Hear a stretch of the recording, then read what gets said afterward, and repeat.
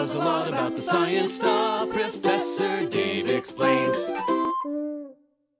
In this series, we've been working our way through the various animal phyla, and by now you've probably realized the term jellies gets thrown around a lot. Only members of phylum Cnidaria, class Scyphozoa, are true jellyfish, which we've already covered. This means that the comb jellies of phylum Ctenophora may resemble jellyfish, but are completely different organisms.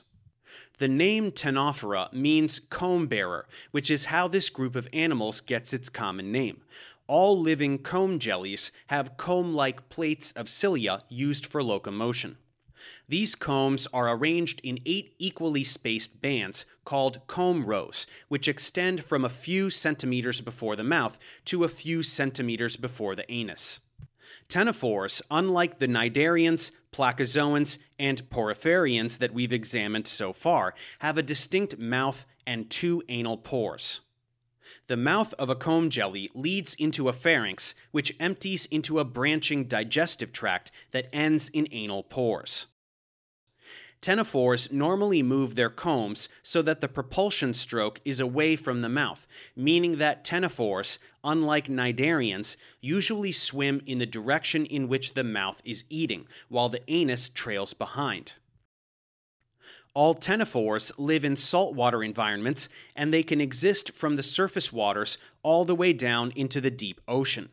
Many species demonstrate vertical migration through the water column based on day-night cycles, where they come to the surface to feed during the day and return to deeper waters at night, where many emit flashes of luminescence.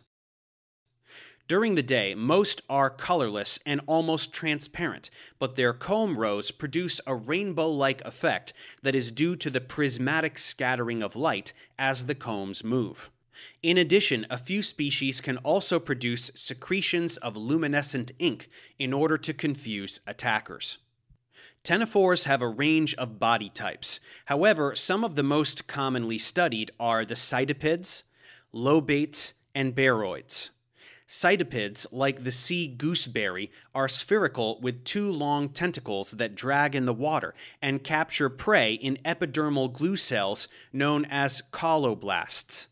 These colloblasts contain an adhesive glue that binds to prey. In addition, some cydipids that feed on jellyfish are capable of incorporating their prey's stinging nematocysts into their own tentacles. Lobates, like the sea walnut, have muscular cup-like extensions of the body that extend beyond the mouth. Their tentacles originate from the corners of the mouth and run in convoluted grooves that spread out over the inner surface of the lobes. Baroids, like the cigar comb jelly, have massive pharynxes lined with large, hardened, fused cilia known as macrocilia that can be used to tear into prey too large to swallow. Their large mouths can be sealed shut by forming intercellular connections when not feeding or when digesting prey. Some other highly modified ctenophore body types include the compressed and ribbon-shaped band animals like the Venus girdle, the Medusa-like Thalassocalyci, and the flattened creeping Platytenida that lack comb rows.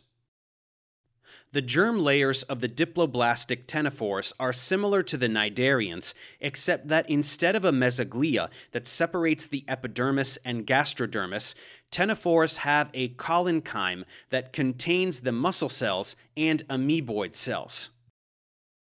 In addition, ctenophores are considered to be biradial, since their arrangement of internal canals and tentacles in many species change their symmetry from radial into a combination of radial and bilateral.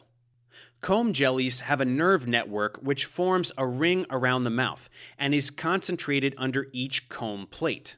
Though they have no brains or eyes, they do have abundant sensory cells that line their epidermis, and a large aboral organ opposite the mouth that functions as a statocyst, or balance sensory receptor.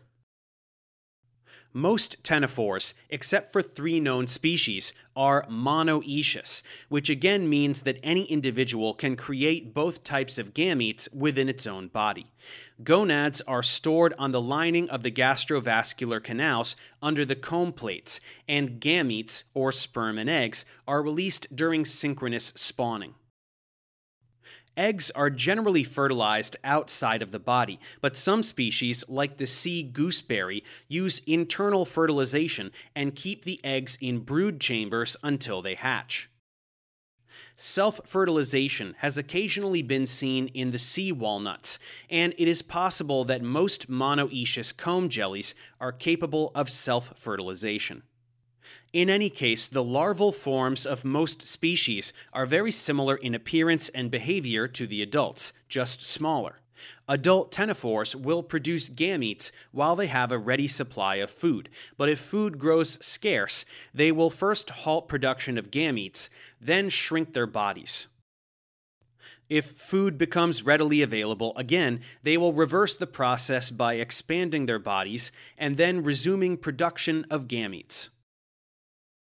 And with the ctenophores covered, we've now discussed all of the non-triploblastic animal phyla. Let's move forward and see what we can uncover next. Thanks for watching. Subscribe to my channel for more tutorials. Support me on Patreon so I can keep making content. And as always, feel free to email me, ProfessorDaveExplains@gmail.com.